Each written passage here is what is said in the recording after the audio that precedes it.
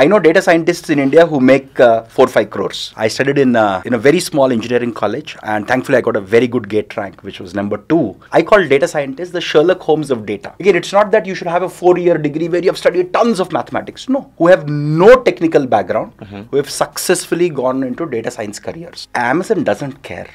Right. Whether you come from a Stanford or whether you come from IIT or whether you come from a small college. Some people say, hey, I will work for 3 months and I want a job at FANG. Oh, nahi hoga yaar. I don't care which college you come from.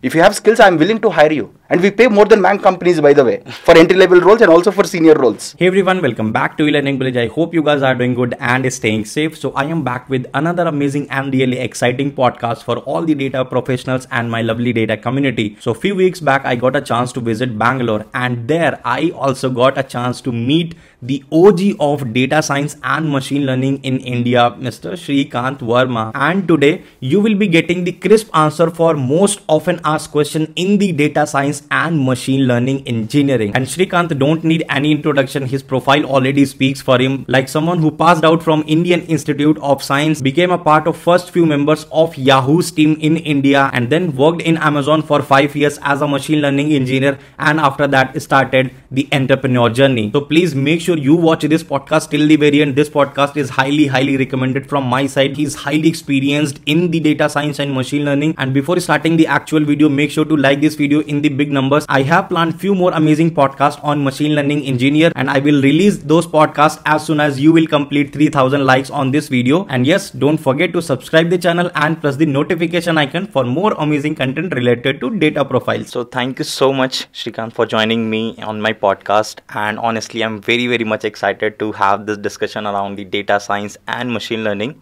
But for the audience who are watching you for the very first time, can you give a short introduction about yourself and anything you want to share about your professional journey? First of all, thank you, Shashank, for being with us today.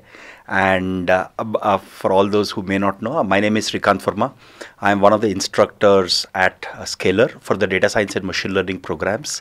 And prior to this, I was a co-founder of a startup called AppliedRoots for about 4 years or so, which got acquired by Scalar, and that's how I ended up being a core component or a part of the Scalar's DSML programs. And prior to being a co-founder of a startup, I was at Amazon for about 5 years, working both in US and India, primarily on data science related problems. And prior to that, I was actually a startup co-founder building a computer vision startup. So most of my professional career has been either building startups from ground up or building products from ground up. And I'm super excited that I'm getting to do that again at Scalar, where we're building the whole data science program from ground up. Awesome. Such a fantastic journey. And that's why I'm very much excited, because on my channel, I've been getting questions around this data science, ML part. Now it's your responsibility to watch this one till the very end, because whatever you have asked me so far, I'm going to put those questions in front of Srikanth so that he can answer it. And his experience is something which will be really helpful for you to start your journey in data science. So Srikanth, next question, and this is the common. I ask this question to everyone. So how did you start your journey into the data science? Like, was it by choice or just a random decision? So in my undergraduate final year, again, just to be clear here, I studied in a very small engineering college. I knew this because I was the first batch in my engineering college. So in my BTech final year, I started really liking this subject called AI, neural networks, image processing, etc. And thankfully, I got a very good gate rank, which was number 2, and I ended up at Indian Institute of Science. I still remember the very first week at Indian Institute of Science, which is again in Bangalore, where I went to a professor, Professor 𝗪𝗔, and I said, hey, I want to learn this thing called AI. And I heard that you're one of the best profs around here. He gave me a list of courses to take. So all this happened before data science and machine learning were popular. There were actually no jobs when I was interested in that field. It so happened that I got lucky. As soon as I graduated, Yahoo Labs came in for placements to Indian Institute of Science. And we were one of the very early people who joined Yahoo Labs as research engineers without having a PhD. So it was a combination of luck, a little bit of interest in the subject, certainly, because going through the grind of lot of heavy mathematics at Indian Institute of Science was never easy. But then we also got very lucky. Like obviously, like you initiated that part, like you showed that interest to reach out to your professor and know more about the AI/ML part. So this is amazing. Like, let me know in the comment section, because we all are into this circle where we take some decisions very randomly, right? And mostly happens with these students. So anyone who has take that kind of decision, let me know in the comment section. Because for me, like moving into the data engineering was something just I got to know about it, and then I showed my interest into it in my first company, and that's how I moved it. So I was definitely, I can relate with your story. So you started with Yahoo Labs, then founded a company, Metric Labs, then in Amazon, and then again founded a company, AppliedRoots, and now working with Scalar to empower the data science and ML community. So in this journey, right, so which part was way more challenging for you, and what was the phase which you liked the most? So I would actually put it this way. At every stage, it was a learning experience. At Yahoo Labs, it was how different academia or a university is to a workplace. Right? I had to unlearn a lot of what I learned. When building my first startup, we were phenomenal techies. We could build all the tech in the world, but we didn't know how to build for the world, how to sell it, how to market it. We had no such skills. So at Amazon, I often tell people that at Amazon, I did my MBA. Because in those 5 years, I learned to build products. I was one of the earliest scientists in the advertising org. I got to interact with very senior management on how key decisions in product design, product building, product showcasing are actually done to customers, clients. So that customer centricity of Amazon literally became my ethos. Cool. So I often tell people that at Amazon, I did my MBA at Amazon. And then when I started the next startup, we bootstrapped the whole thing. We never raised any external capital. And it was one hell of a journey. I had 5 other co-founders work with me, a phenomenal team. So I would say that every stage has its challenges. At Scalar today, our challenge is how do we empower as many people as possible in an instructor-led program with deep mentorship. So every stage has its own challenges. Every stage teaches us new things. At every stage, we make mistakes. That's the beauty of it. And we try to avoid that next stage. So of all the things, again, there is always recency bias in our minds. So if I have to incorporate that recency bias, I would say AppliedRoots had been a terrific journey. But even in the last 4 months, what we're building at Scalar is terrific. And I see a huge roadmap of what we can do and how we can impact the next generation of learners. I think that's the same thing audience is looking for, like something very crisp thing should come into the data science domain so that they can learn. And I think that is the gap you are trying to fill as well, right, into this edtech domain. And data science ML, everybody knows it's at its peak, and it's just the... I hope this is not the peak. I hope the peak is still away from us. But like very, very fast growing thing, right? Lots of folks want to move into it. So this not is just really folks great. moving in. We also talk with hundreds of companies on understanding what they need, what they want our students to be equipped with. That's one of the key tasks that we do. All of our team actually sits in one-on-one discussions like these with industry experts and finding out what they want. And I mean, the amount of requirement has simply exploded over the last couple of years. Now there is a huge spectrum of roles in data science that companies want to fill desperately, including our own team at Scalar. Right? We're hiring very aggressively, and we're looking for the best minds to join us. Right. So like you are just trying to upskill the students according to the industry, not just a very old school curriculum of data science ML. Yeah. So that's something that I learned very early in my career. A lot of beautiful, elegant theory that I learned in college was not applicable in the real world. And I learned it very quickly thanks to my team at Yahoo Labs. So now we don't want learners to make that mistake. So we go back to the industry. We talk to hundreds of actual data scientists, hiring managers, all the way up to vice presidents. And we ask them, what is it that you want? And we repeat this survey every 4 or 5 months so that we are not lagging behind from what industry needs. Great. It has to be data-driven at the end of the day. Otherwise, how can we be data scientists or machine learning scientists? Exactly. Completely agree. And I think really appreciate the vision you are on. And I think it will definitely help all the aspiring data professionals. Lots of people want to move into the data science, and even this is something which is very, very popular among the college grads as well, right? They are exploring these fields. So now be it the college grads or the entry-level freshers or working professionals working in different domains like testing profile, software engineers, or TPM, program managers, they also want to move into it. but the main challenge is how do I transition into the data science, because finding the right region and finding the right roadmap and finding the right resource, everything is difficult nowadays. So what's your take on that part? So first, let's answer the question about the reason. The reason, yeah. Right? I would suggest people don't hop onto a bandwagon just because it is popular. So I would say, if you have that curiosity, if you like math, or if you want to be a Sherlock Holmes, I call data scientists the Sherlock Holmes of data. That's because I can easily get a few GB or few terabytes of data. Now, as a data scientist or a data analyst or a machine learning scientist or a machine learning engineer, my job is to make sense out of it. Yeah. So if you have the mindset of making sense of just raw numbers, this is the field for you. That should be your reason. Yeah. That you feel passionate about finding insights from raw data using a bunch of mathematical, statistical or machine learning tools, or even coding. How you do it comes secondary. The reason should be that you want to be the Sherlock Holmes of data. Exactly. That should be the right reason. Exactly. Again, if you don't want to be that, please don't get into this field. This is the wrong field for you. You will not enjoy it. Number one. Number two, if you want to get into this field, of course, you have to learn the tools, the techniques that are used. Yeah. So there is surely programming. Okay. So first and foremost, you have to know the basics of programming. Again, you don't have to be like a software engineer or a data engineer like you. You have to know basics of programming. You certainly have to know SQL, basic databases, etc. Most importantly, you have to have a strong applied foundation. I'm not saying theoretical, I'm saying applied foundation in mathematical topics in the context of machine learning. Again, it's not that you should have a 4-year degree where you have studied tons of mathematics. No. You have to know basic probability and applied statistics. You have to know some linear algebra, some calculus, what is required for machine learning. Okay. And then you learn a bunch of machine learning techniques. Of course, most important amongst all this is you have to solve real world problems. The common mistake that I see a lot of people do is they just learn a bunch of equations, bunch of libraries, but they don't know how to solve a real world problem. Yeah. So that is the key aspect. You learn all these tools and solve a bunch of problems and build a strong portfolio of work.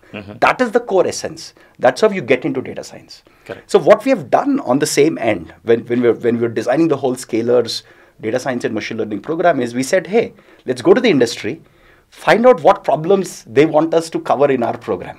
Yeah. And we have tens of case studies. We have close to 70, 80 case studies today in our program, which are actually inspired from problems that our industry partners have told us. And we do very case-based. So every concept you learn, we solve a real-world problem with that. And that's how you learn. When you solve 80 problems, that's like having 2 to 3 years of real-world experience in data science. Exactly. So we have taken what we think are the most important and backed by actual data from a lot of interviews from industry experts and said, let's design a case study driven program at Scalar. Yep. And I think this is the most practical way to learn anything, irrespective of the data science. Even ML. Data engineering. Yes, right? exactly. The best way is to actually build data pipelines. Correct. And this is great. I think this is something which these guys are also looking for, where they can get an environment of practical learning, not just something going with the programming and typical data science stuff. So this is great. And you can let me know in the comment section, like what kind of roadmap you are following, and I would be really interested to just check whether you are on the right track or not, like whatever Srikanth mentioned. So that would be good. So great. Now moving on to the next question, Srikanth, since you talked about the portfolio part, you mentioned that part and the practical learning case studies. So you talked about it, but anyone, let's say, who's new into the data science part, so how can they like build a strong portfolio? Like how to even begin with that? What are something they can explore in order to build those kind of practical projects somehow, let's say self-made projects, and like anything which can just help them to stand out from the crowd in the shortlisting and the interviews? So I would say that for every concept you're learning, even simple libraries like NumPy, Pandas, very simple libraries that we use in data science, pick up a data set.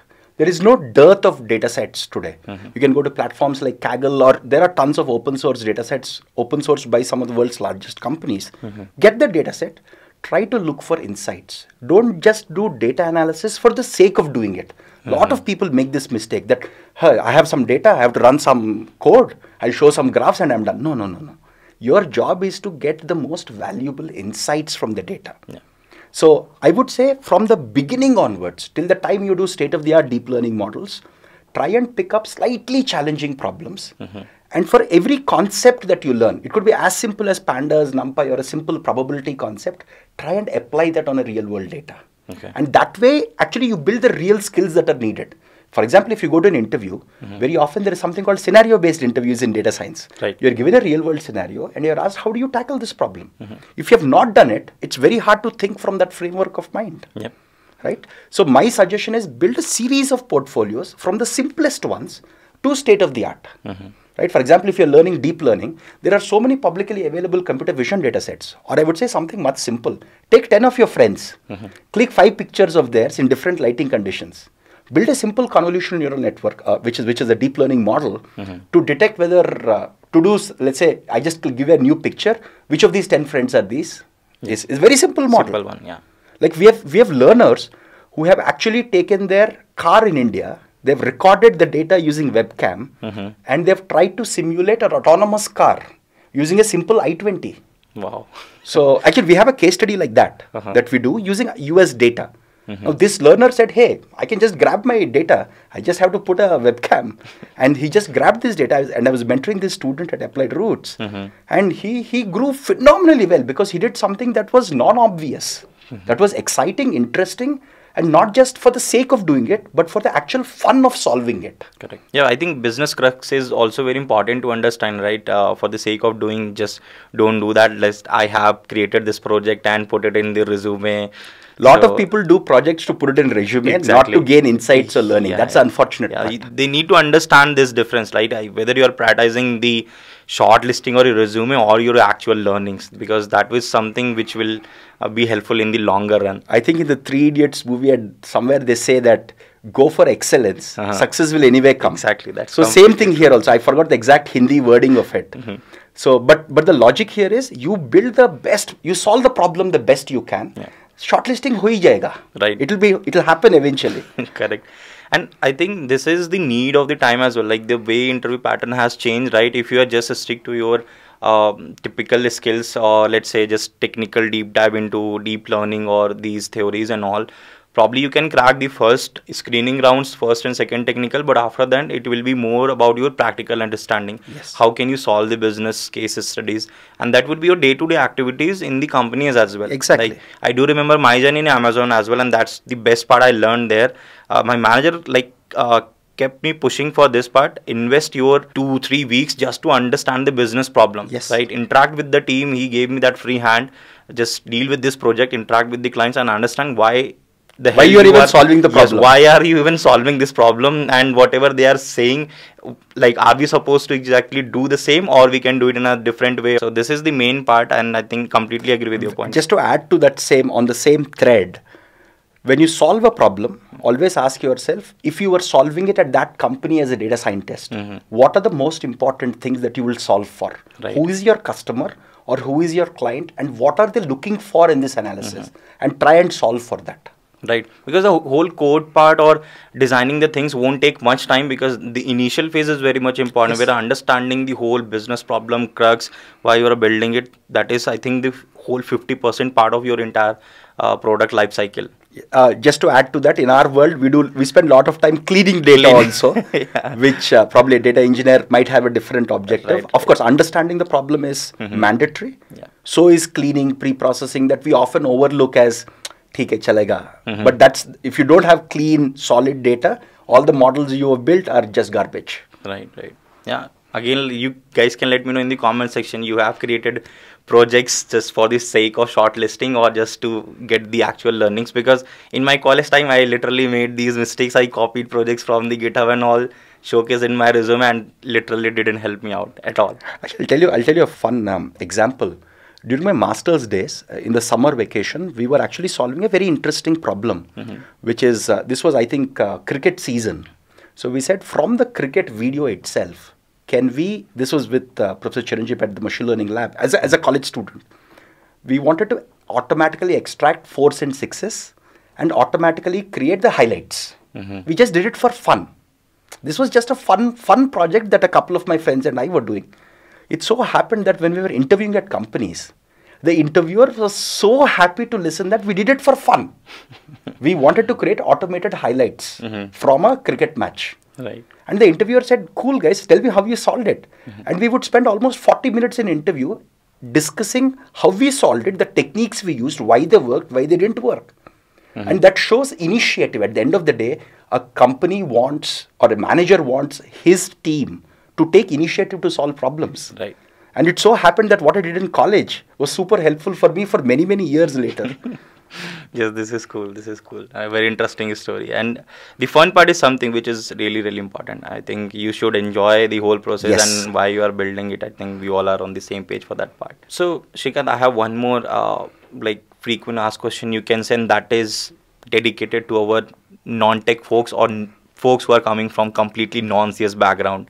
So, again, I have seen folks dominating in this part, like the data science ML, and majority of people are coming from this background actually, non-tech and non-CS. But still there is a huge number of people who want to move into this data science part and completely coming from non-CS. They don't have any programming background. They find it very, very challenging as well, that how they can even move into it, whether companies will shortlist for the interviews because they are not coming from the CS background and all. And Srikanth, since you have taught folks as well, right? You have seen this journey, how even companies are recruiting. And even in Amazon, right, on the Yahoo Labs and other companies, you would have interviewed the folks as well. So, based on your experience, what would you suggest to them that how gracefully they can move into data science or the data analyst part? And if you think there are some myths related to the non-CS folks who want to move into it, please try to, let's break it down. Sure. So, I'll tell you both sides. I don't want to just paint a very rosy picture. I want to paint a realistic picture. First, I have worked with students who come from non-CS, non-technical, non-math, non-science, like BCom or MCom or MBA, who have no technical background, who have successfully gone into data science careers. Amazing. A lot of them, again, realistically speaking, a lot of them actually become data analysts. And then they work their way up into data scientists. That's a typical path. There are exceptions. There are people who come from non-CS backgrounds, non-tech backgrounds, who become data scientists automatically. Okay. But not a vast majority of them. 10, 20, maybe 30% of them become that. Realistically, I've seen 30% of people become that. A vast majority become data analysts. There are different titles here. Some of them could become data analysts, product analysts. There are different variations of it, but these analysts actually are still doing data science. They crunch data, they use statistical techniques, mathematical techniques, some bit of programming, some tools like Tableau, sometimes SQL to fetch data, and they actually create insights out of the data. Okay. At the end of the day, nobody asks you where the insight came from.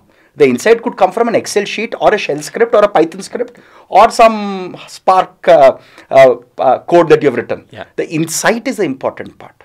So my suggestion is for everybody, especially non-tech, non-CS people, if you have that Sherlock Holmes mindset of trying to find patterns in data, trying to find insights in data, you should pick the basics of programming. You don't have to be an expert software engineer. You have to know basic tools. You have to know basic probability statistics, and all these are learnable. Yeah. If you learn it from a practical applied standpoint, this is not rocket science. Again, I have worked with about tens of thousands of learners at AppliedRoots, and I teach a lot of students at Scalar who are non-tech, non-CS people, and they're able to grab probability stats as long as we give real-world examples and teach them in the right way. Yeah. And these people, many of them will become data analysts or product analysts, which have terrific compensations today. Yeah. Like at Scalar and similar startups, fast-growing startups, we give very competitive to entry-level software engineer salaries for data analysts because we are looking for the best of the best guys here. Yep. Now, these guys, after working as data analysts for a year or two, they can gain more depth of expertise, more deeper mathematical concepts, become better at programming, and they can go from data analyst to data scientist roles. So it is doable, but you cannot skip the part of learning the foundational techniques and tools. Right. If you think I will learn one library and I'll become, no. You have to learn the tools that are used. You have to know basic probability, basic statistics, basic mathematical tools, and you always have to have that Sherlock Holmes mindset. What is hiding here? Let me try to figure out what is here. That if you have that intuitive insight, your degree doesn't matter anyway. And I think finding those insights, it's a something you are just seeing some picture and visualizing, trying to imagine like what is happening behind the scenes and trying to figure it out. So this is cool. And what are some myths like you have heard from the folks that non-CS folks can't do these things if you have those kind of things? A lot of people say that, but it's not true. And thankfully, these myths are being busted by people who are getting into these roles. Right. Like I've spoken to some of our learners who come from completely non-CS background, and they actually compete with CS folks when it comes to some of the data analysis tasks. So it's all about how much effort you put in, how much intuition you are building to solve real world problems. Of course, let's be also realistic that they have to put in more effort than a CS guy. Yes. Let's not fool ourselves otherwise. Exactly. A CS guy already knows SQL, a CS guy already knows some programming, might know a little bit of probability and stats. They have an upper hand. They already have, at the start of the race itself, they're ahead. Correct. So you have to work hard. Let's not ignore that fact. And there is no shortcut to hard work. You have to work hard, but it is very doable. Again, not just to become a data analyst. I've also seen some non-CS folks become data scientists directly, because they've also learned the depth of mathematics because they fell in love with it. Correct. See, a lot of people, probably we were not taught mathematics in the right way. And hence we start hating math in school. But once it is taught in a proper way, like for example, when we teach probability and stats, we actually take real data from COVID vaccination tests into the classroom. We get data from cricket matches into the classroom, and people love that. Yeah, how math is applied on that part. And people who have never studied probability and stats, they say, hey, we want more. I want to learn more. When you teach calculus from an applied standpoint, people say the calculus fear is gone. All the fear that they have gotten in the 11th and 12th is gone now. So it's all about the right perspective of learning and right perspective of teaching. Especially if you're a teacher, you have to teach it the right way. If you're a learner, learn it the best way, most applied way possible. Cool. And I think this is really helpful for all the folks who are watching and belong to the non-CS background. I think this will be motivating for you guys as well. Let me know in the comments, like how are you feeling now after listening to Srikanth's word? Just to add to that, one more thing that we have learned from our own audience is we're just launching the data analyst track at Scalar. Okay. So we initially had the data science and machine learning track, but we learned from our audience that there are some audience who are coming from non-CS and non-tech backgrounds. And we thought, let's start this whole new track, which is sort of like a fast track for them to get into the data science careers. So we saw this again when we talked to companies. Companies said, hey, I have 10 data scientist positions. I have 30 data analyst positions. Can you give me people? Then we said, cool, what do you want? They gave us a list of topics that they want people to be expert at. And we learned it from the industry. And we're just about to launch the data analyst track. Some of our students are already enrolling for it. We're starting it from this month onwards. Great. I think this is exclusive information here. So we will provide the link in the description for sure, these programs. And as a non-CS, let me know in the comment section, which one would you prefer, the data science in a at your start or the data analyst profile? Which one do you find a bit easy to start with? This is the question basically for the folks who are coming from the tier 3 colleges, right? And I think majority of people are coming from those kind of engineering colleges. They are doing good nowadays, but still there are folks who feel really demotivated and they have a dream to crack big tech firms like the Mang, right? And amazing product based companies. But again, the main challenge probably could be the tier 3 college part, and especially they are also interested in this data science and machine learning, and the challenge could be they are not getting the kind of environment, right, the way people get in tier 1 colleges, the community and guidance from their seniors like that. So again, you have mentored these kind of folks as well, so it would be really helpful. You can guide the audience who are coming from the tier 3 background, how they can prepare themselves to move into the companies like Mang, and especially for the data roles. Cool. So I can completely empathize with them. As I told you, I was the first batch in my BTech college. And it's been one hell of a ride for me. Great ride. So I've also seen students who come from smaller engineering colleges or smaller science and math colleges. Amazon doesn't care whether you come from a Stanford or whether you come from IIT or whether you come from a small college. That's a fundamental thing. But also remember, I've been a hiring manager at Amazon. I can only do maybe a few hundred interviews every year.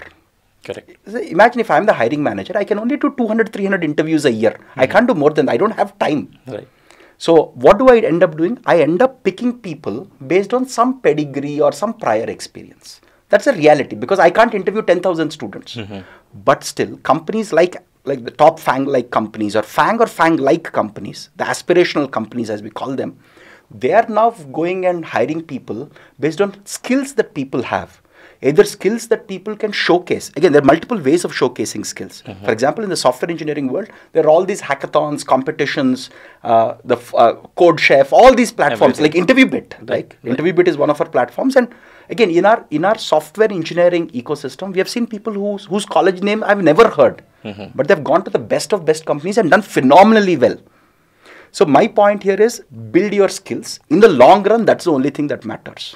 I'll tell you from my own personal experience. I've studied at Indian Institute of Science, which is India's one of the top universities. I have batchmates from my college who have not continuously learned. From a tier 1 college, they have not continuously learned and they've lagged behind. I've seen people whose college name I've never heard of, but we have continuously worked. Imagine if you're working for your career for 10 years, nobody can beat you. Correct. An IIT JEE exam or a GATE exam or a CAT exam doesn't define you in the first place. So please prepare yourself. Be realistic. Prepare yourself for the long haul. Go behind skills. In the long haul, nobody can beat you. Even a Stanford PhD or a Stanford professor can't beat you in the long run. Number one. Number two, but don't be in a hurry. Some people say, hey, I will work for 3 months and I want a job at FANG. Oh, nahi hoga yaar. That's the reality of it. There is so much competition. So my suggestion is give your best, learn the core skills. For example, in data science, learn basic probability, basic statistics, programming. Get your foot in the door first. Again, right now, there are so many very fast growing startups. For example, at Scalar, I don't care which college you come from. If you have skills, I'm willing to hire you. And we pay more than MANG companies, by the way, for entry-level roles and also for senior roles.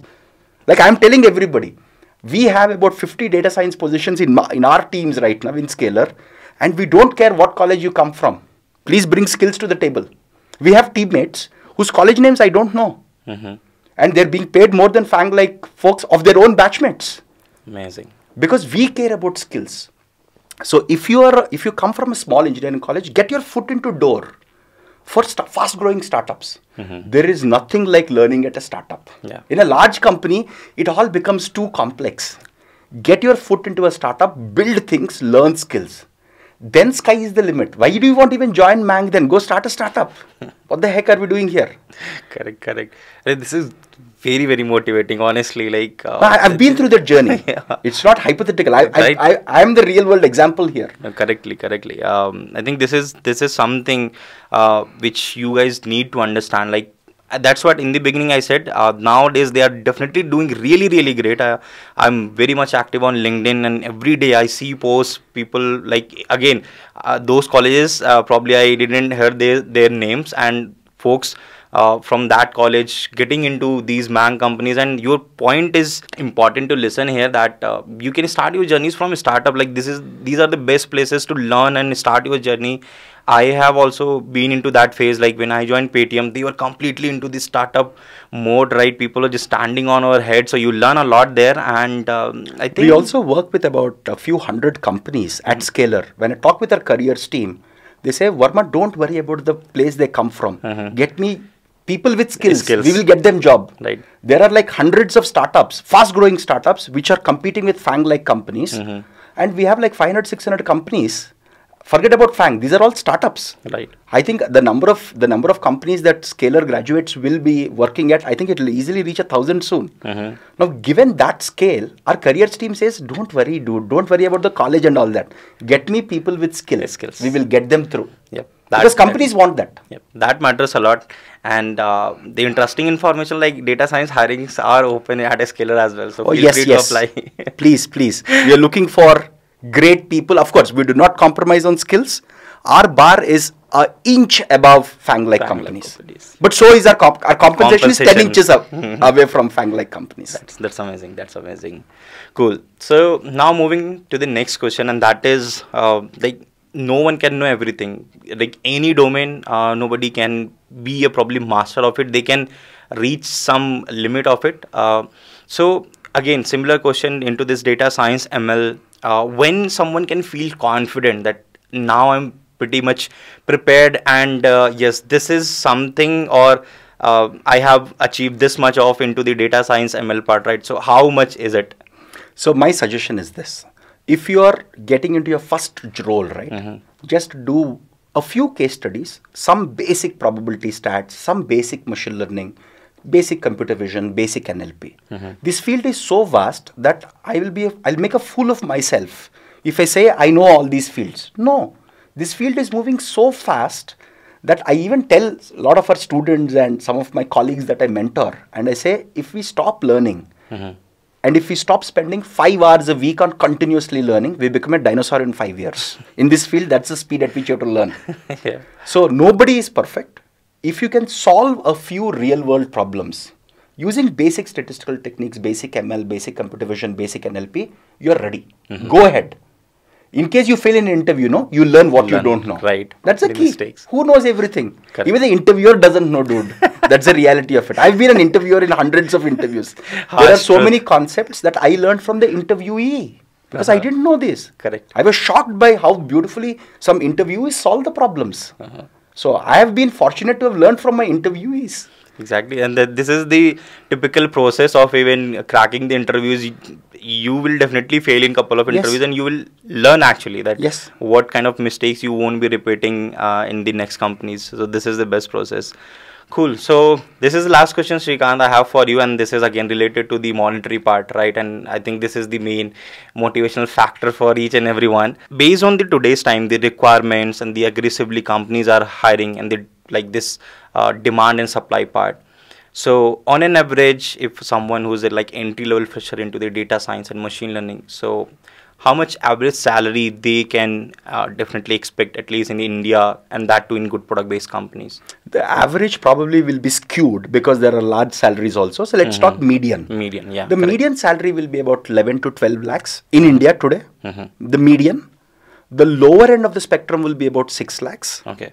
The higher end, there is no limit. There is, all your FANG companies pay about 20, 25-ish. Right. And we at Scalar pay an inch more than that, or 10 inches more than that. So there is a lot of demand. There is a lot of requirement of really good folks. That's the catch. So if you're good, sky is the limit. But realistically speaking, a median that we typically observe is 11 to 12. Again, I'm taking a median of all the people. All the people, yeah. You could be from tier 3, tier 2, tier 1 or Stanford. Doesn't matter. But this is the median typically that we observe. And I think this is a decent start as well, to just start your journey in the IT industry. I remember my days, I started with 5 lakhs per annum, right? No, my first job was 12 lakhs. I still remember. My first job. 12 years back. No, that was long back. I agree. I agree. Again, that was a lot of money then. Right. But even today, a good data analyst can easily get 10 to 11 lakhs. Forget about data scientists. At Scalar, we hire data analysts, and we work with hundreds of companies who say, I want a product analyst. I ask them, what is the comp like? 10 to 12 lakhs easily. Correct. And if the person does well, we are willing to go above. So they want good people who can take data, make sense out of it. That's the key. So even for data analysts, the compensations are very good today. Yeah, I think with these skills, you can double down and just triple of these numbers in just 1 year and 2 years. Yeah, the sky is the limit. Yes. I know data scientists in India who make 4-5 crores. So the sky is the limit. Great, amazing. So all the wonderful insights were in this podcast, and I think this will be really helpful for the audience, because on my channel most people come from this data background, data engineers, analysts, non-tech, non-CS. So whatever question I prepared, these were actually came from them. I just included all these things, so I think these were pretty well answered. And one more important thing, so Srikanth keeps on taking free master classes on Scalar, right? And here, he will teach some really cool things related to data science and machine learning. So if you are interested, then feel free to enroll in these free master classes. Link will be in the description, and definitely you'll learn cool things from Srikanth. So I hope it truly helps those people who are starting their career or the learning journey itself in data science. Cool. And definitely we want to help more aspiring data professionals. So just like this video in big numbers, so that we all together can help all the aspiring data professionals, and all the important details and program links will be in the description. Do check out the hiring related links also will be there for the data scientist and analyst post, and feel free to put your opinions and thoughts related to anything, right? If you have any query for the Srikanth, put it into the comment section. I'll just convey those messages to him. Sure. And yep, I'll see you next time with something cool again related to the data background. Till then, bye bye. So that's what I had for you guys in this podcast. I'm pretty sure this was really helpful for all the aspiring data scientists and machine learning engineers. If you find it informative, make sure to give a like and share it with your friends, and also share your thoughts and feedbacks in the comment section. And also, if you're new to the channel, make sure to subscribe the channel and press the notification icon. I will see you guys in the next week with another amazing podcast. Till then, just stay safe, stay home, take care of yourself and your family too.